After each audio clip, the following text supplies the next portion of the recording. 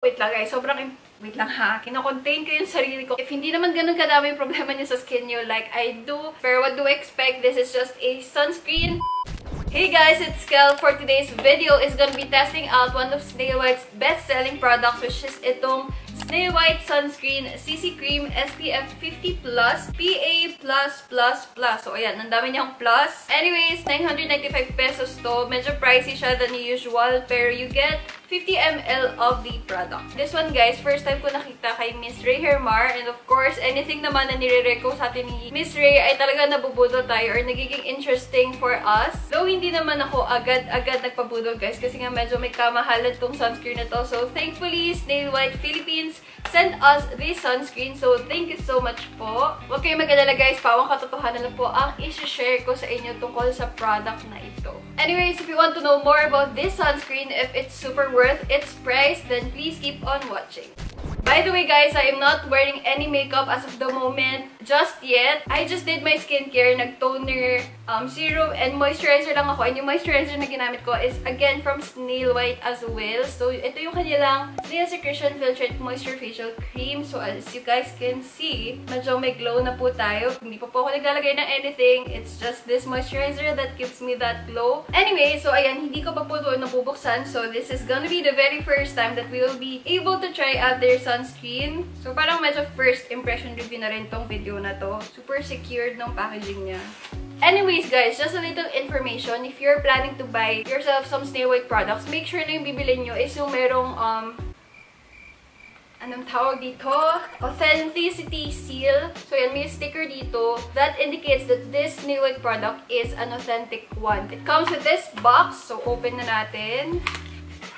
So, there you go. Lip pump siya and meron lang dyang label. Actually, nung nakita ko to, akala ko ito ay isang tinted sunscreen because meron siya dito parang indication na meron siyang shade. But it is not. It is a CC cream or color control cream. So, ayan, sinerch ko pa po ano ang meaning ng CC cream. So, tanggal na sa expectation ko yung tint as well as the coverage. I believe this one should cancel out some discoloration on our face. So, super excited ako na medyo maka-cover up niya ang aking redness kasi guys, ang dami nangyayari sa aking mukha. Anyways, basahin na lang natin yung kanyang claims para sure. Okay, so sabi dito sa box, this ultra lightweight and oil-free CC cream is uniquely designed for daily use. Actually, sobrang okay ng sunscreen, most especially this time na, again, we're still under a pandemic, so most of the students, most of us are in front of this screen. So super important ng sunscreen kasi it will protect us from the radiation that we get from our computers or as well as the cell phones. It helps to protect against UVA or UVB rays, pollution, and free radical damage, conceals dark spots and redness, restores skin natural glow, and corrects appearance of dark spots. Tama-tama kasi medyo marami akong dark spots again on my face as of the moment. So yun guys, chinek ko yung IG page ng Snailwhite kasi nag-search ako about this product. Sabi dito that this one comes in one universal shade that will even out our skin tone for a natural glow.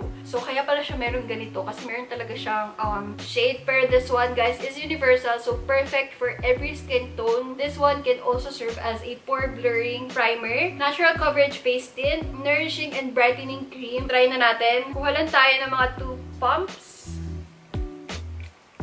Oops, 1, 2. Dagdag pa tayo. Try mo na natin lagay dito. By the way guys, wala akong anything ring light, so natural lighting lang po. Scent. Hindi bothering yung scent niya, pero meron siyang scent. Mabango yung scent niya, guys. Parang kaamoy niya yung Snail Secretion Filtrate Facial Moisture Cream nila, which I actually love. Super love ko talaga yung... Wait lang, may glow na agad siya. Girl! Shoot. This one, guys, meron ng Snailwhite sunscreen and this one yung wala pa. Meron na siyang glow na nandyan kasi nga, like what I've said earlier, I already put some moisturizer sa aking face. So, ayan, Snailwhite din yan. And super smooth lang niya i-glide on your skin. Hindi siya yung parang merong grainy texture-like na parang irritating kapag in-spread out mo sa face mo. So, this one doesn't have that feeling. It's very seamless when you apply it. Parang wala lang siya actually. And I feel like 2 to 3 pumps is already okay for your whole face. So, ayan na siya guys. Nalagyan ko na ng sunscreen yung buong face ko. What do you guys think? I am actually loving it. Ang ganda niya, girl! No joke, ang ganda niya talaga as in. Kita niyo naman siguro sa camera, no? Para ako nag-glow. And wala pa ako nilalagay na any makeup that would make my skin glow. Ito lang kanilang Snailwhite Snail Secretion Filtered Moisture Facial Cream and itong sunscreen nila. And I'm super duper impressed. As in, guys, sobrang impressed talaga ako. Actually, parang nabigyan niya ng kaunting concealing effect dito sa nabigyan nga niya ng justice yung claim niya that it actually conceals your redness and dark spots. Actually, guys, parang gusto ko pandagdagan yun sa forehead area. So, kukuha pa ako ng yan, ganyan lang. Tingnan lang natin kung mayroon pang ibabawas tong redness sa aking noo. Meron din ako redness dito kasi nga yung ating mag-girl ay nagbe-breakout. Ayan na guys, medyo satisfied na ako sa naging outcome nung, nakailang pumps ba ako? 1, 2, 4 pumps of Snailwhite Sunscreen CC Cream nila. And I'm actually super duper impressed. If you guys could just see it in person, it actually looks better in person. Most especially sa forehead area ko kasi nabawasan niya ng bongga ang aking redness. Ewan ko, feeling ko naman nire-register siya ng tama sa camera, no? And wala pang highlighter yan sis. So what more if meron akong highlighter? Again, we are not gonna be expecting any full coverage from this sunscreen kasi hindi na claim yon. Hindi totally 100% natanggal or na-conceal, na tago yung mga imperfections ko sa aking face. Nandyan pa rin sila, pero it's very minimal, hindi siya ganun kalala. So there you go. Ayan, that's again the situation of my face as of the moment, right after na nalagay ako ng kanilang sunscreen CC cream. It's actually very lightweight considering the texture kasi yung texture niya is actually very close to foundation. Pero when you actually spread it all over your face, hindi na ganun yung texture niya. It instantly blended well with my skin. By the way guys, oily skin po ako. So, this one, so far, so good. I think na medyo na-adapt naman ng oily skin ko itong sunscreen na to. What do you guys think? Let me know in the comment section below. Okay, I feel like I have found my favorite sunscreen. So, there you go. Wait lang guys, wait lang ha. Kino-contain ko yung sarili ko kasi I'm super duper impressed with this product. I think na-justify niya yung claims niya. So, yun, super impressive. Girl, look at that glow. Tuwan-tuwa ako, sis. Anyways, maglalagay lang ako ng makeup. I will just be finishing the look and I will be right back. A few moments later.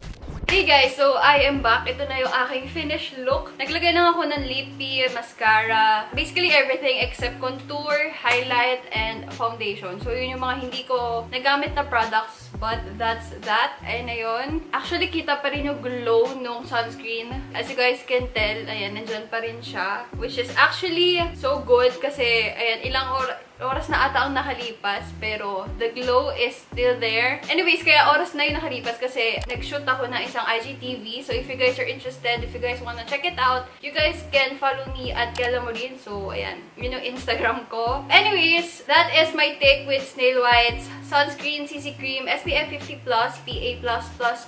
As you guys can tell, andyan pa rin yung glow like what I've said. It's still there. Wala po akong highlighter na nilagay. Nag-concealer lang ako sa under eye para medyo matakpan lang yung dark circles. Pero, yun na yun. Yun na talaga yun. Anyways, if I were to rate this sunscreen from 1 to 10 being the highest, I'll give it siguro an 8. Why? Kasi guys, actually okay naman siya. Sobrang okay niya. No doubt that it instantly gives your face that instant glow and healthy looking talaga siya actually. Kaya lang, it did not really conceal the imperfections on my face. Though, yes, hindi niya naman kiniklaim na super duper magiging pakak na smooth looking yung face mo. Pero what do I expect? This is just a sunscreen CC cream. Pero yun nga, kasi mali mo naman maka-embed pa sila ng sunscreen or CC cream that would totally blur out your imperfections. So that would be totally perfect. But nonetheless, this sunscreen is surprisingly good given the performance and yung actual glow niya na binibigay sa aking face instantly. And also given pa yung skincare benefits that this product could actually give us. So with 995 pesos, you can actually get a lot from this product. Sobrang dami niyang benefits.